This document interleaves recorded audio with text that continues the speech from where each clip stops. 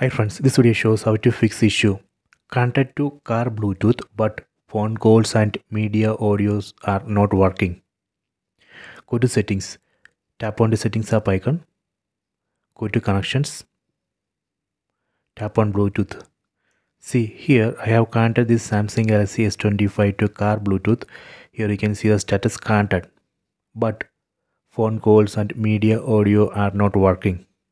Tap on the settings icon. This is the settings icon of this car Bluetooth. Here you can see three options: calls, audio, input device. See, these calls and audio, these two options are disabled. That's the reason we have to enable these two options. Tap here,